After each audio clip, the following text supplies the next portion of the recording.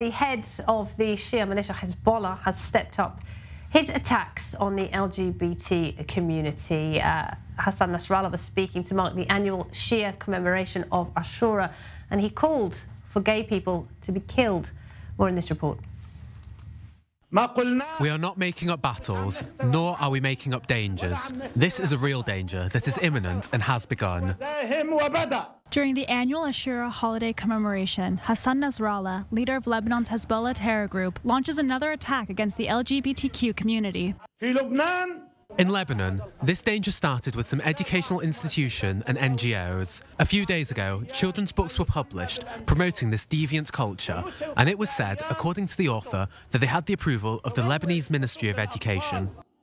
Nasrallah has recently called to kill anyone who is a part of the LGBTQ community. Religiously diverse Lebanon is often regarded as one of the Middle East's more liberal countries. The LGBTQ community has long been visible and outspoken, but continues to face systemic social, economic, and legal discrimination. Back in 2018, Lebanon's court decriminalized same-sex conduct, saying it's a practice of fundamental rights. However, the law banning same-sex relations remains in place and carries a sentence of up to a year in prison, even though it is not well enforced and rarely prosecuted. Last summer, the Lebanese Interior Ministry formed a special forces tasked with clamping down on events promoting sexual perversion, triggering a storm of hate speech and threats from politicians, religious authorities, and radical activists.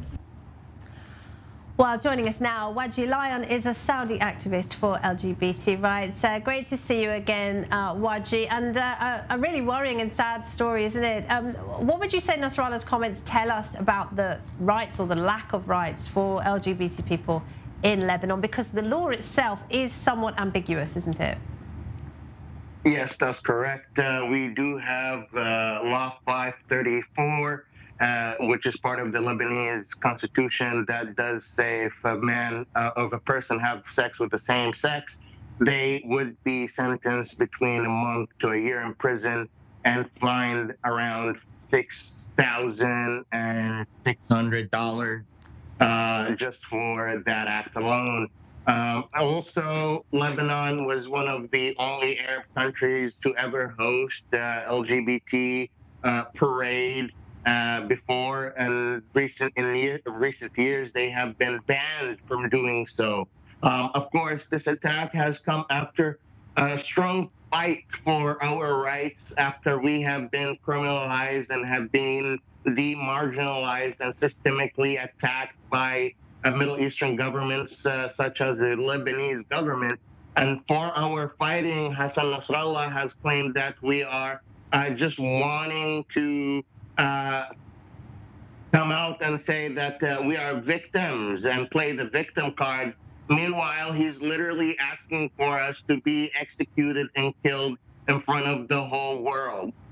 So it's funny that they want us to actually be executed, and they also don't want us to let the world know that we are going to be victims under a country that does not respect any human rights or any LGBT rights like Lebanon.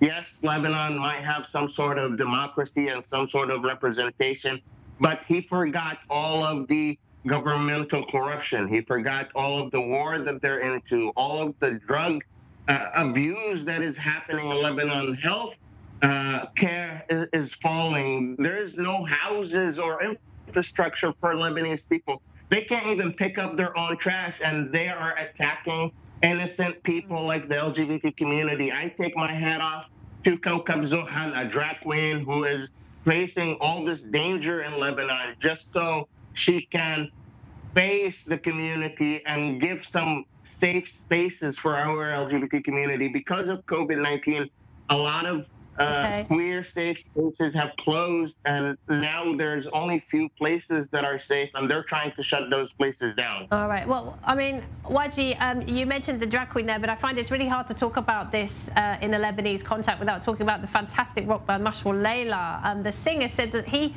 actually had to break up his very successful band because of death threats and harassment over his sexuality. That is not surprising. In fact, it is the norm that these types of death threats would come toward a public figure that is preaching and spreading love. Because what this shows the bankruptcy of the Lebanese policies and political system. It's because when they don't have anything other than their corruption to fix and they don't know how to fix it, they start attacking members of the LGBT community as a way to distract from all the corruption that's happening in their own country. So I'm not surprised at all. I've received the same types of death threats myself. Do you think people fall for it? Do you think people fall for it, Waji, or can they see past it? Can they see it's just a distraction technique? When you're talking about Hezbollah, you're talking about people that are in a political religious cult with a large following through different nations and different countries, and regardless of where you are, we have seen how people reacted in Poland to how one person is burning the Quran, regardless of where you live. There is a huge political religious movement that will hunt you down regardless where you live, regardless where you're from. If you disagree or cross their religious Waji, we have to leave it there. I'm afraid we're out of time. It's a very disturbing story. It's great to have your view on it. Thank you.